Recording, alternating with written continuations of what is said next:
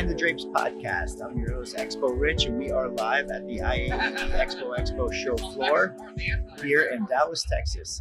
And with me, I have a very special guest, the founder of EXPO Convention Contractors, and my father, Richard Curran. And I'm excited to talk about his journey through the trade show industry. So thank you for being here. Absolutely. Thanks for inviting me out. This is fun. So the format of the show is typically I like to dive in and find out what got people started in the industry and who were some of the people that influenced you getting into it. So let's go back to the very beginning. What was your first steps into the trade show industry, and how did you get hooked in? Oh, actually, in high school, there was a company called Mancraft out of Kansas City, Missouri, that opened in Miami Beach.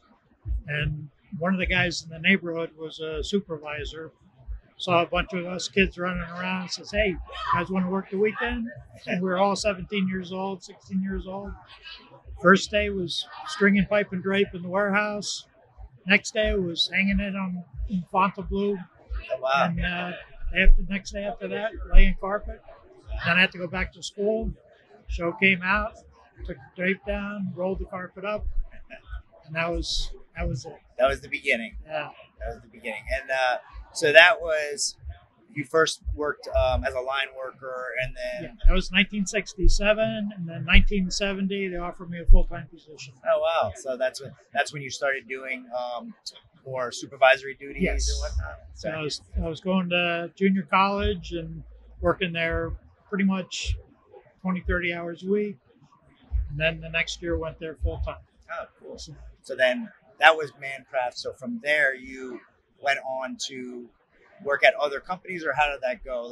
How did you transition? Because I know you'd worked for multiple companies throughout the years. Yes, stayed with Mancraft until they sold to GES. Okay. And so 5 years of Mancraft, 5 years of GES. Freeman bought it from there. 5 years with Freeman. They pulled out, went to Orlando. I didn't want to make the move. I already had a family. And went to work for an I&D company. Oh, okay.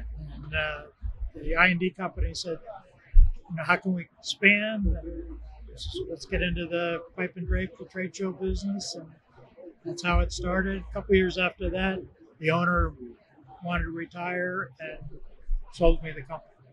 And that's where, in 1995, we started EXPO. Exactly. Yeah. Exactly. So in that early part of the journey, when you were a young up-and-comer supervisor, learning different parts of the business, who was one of your original mentors that really guided you and drove you to be better at what you do? Yeah, actually, the owner of Mancraft, Leon Manning, was a good mentor, introduced me to everybody in town.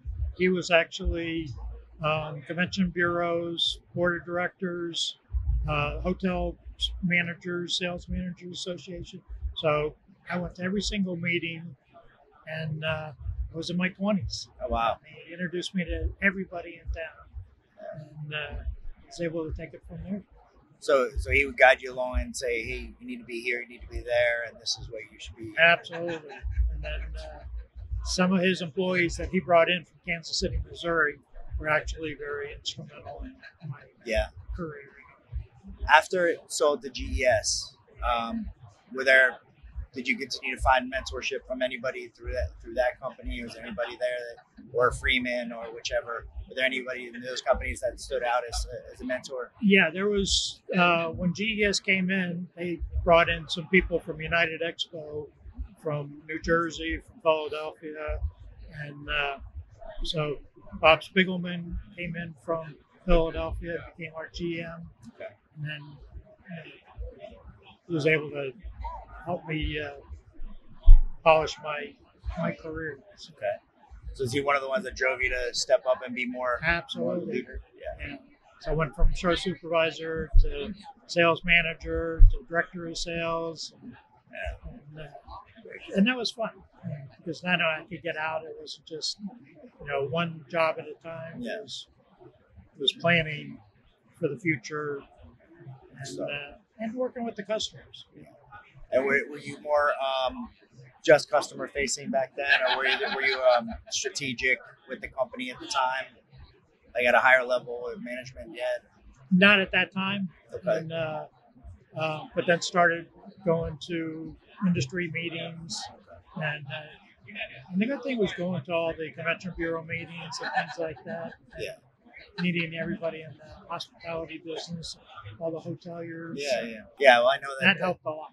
That's definitely something that you taught me early on. The same thing was get out there, get involved with associations and organizations, and definitely something that I took from working with you for all the years was the importance of those relationships, the importance of being involved, and not only are you involved in helping shape and drive the industry when you belong to these groups, these organizations, but you're also for one, it's good marketing for you as a company because now you're top of mind.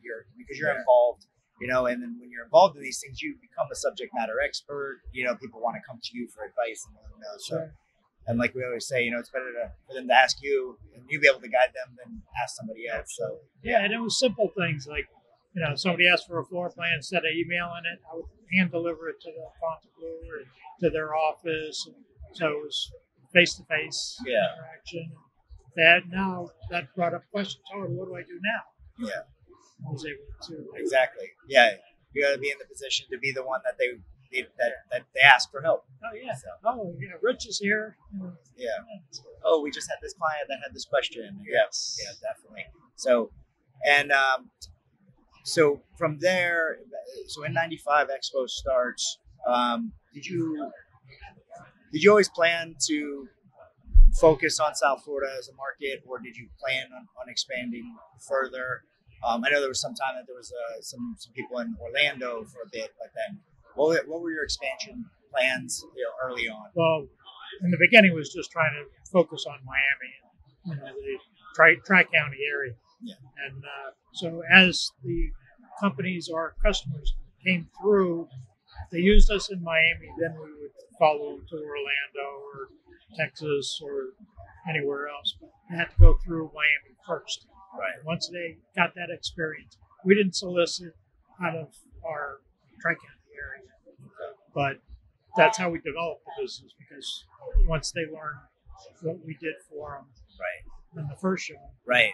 Yeah, working with us and getting the Expo way and the treatment the way we treat our customers, it's definitely something that they would like to replicate in other cities that they know that had tougher times. So and then once we started that, then we understood that most of the associations were in Washington, D.C., Alexandria, Virginia. So once we had 2 or 3 or 4 customers there, then we could go out and solicit new because we had references. Right. Yeah, that's a good point. Yeah, you got to do it once in order to say you can do it, right? So these days, taking a less active role, we'll call it. Absolutely, And because of you, we're able to, and I'm very proud of that. That the legacy is going to continue, and you're doing a fantastic job. Well, thank you. I feel very comfortable turning the reins over to you. Well, I appreciate that, because it's to know that over the years, the less and less that you had taken on, and the more that you stepped away, that gave me confidence in what I was doing and growing the company and whatnot. So, and I've been excited about our growth and scaling as well. So, sure. I'm excited just watching it. Yeah. So what's next? What's next for you as far as like something you're excited, looking forward to doing the next year or so? Yeah. Finishing my house after the hurricane damage is top priority at the moment. And as soon as I get that back up and running, which is going to be another year, then I can back to travel, back to do a few shows with you, pick it out and do some adventures. Awesome. 3-4 adventures a year. Nice. Well, Dad, thank you for being on the show with me. This was a blast, and I often share a little bit about your story as part of my story. So it was an honor to actually have you on here, and that way people can hear it firsthand, the things that how you started, from the small company that you originally were to what we are today. Wow, absolutely. Thanks for all you do.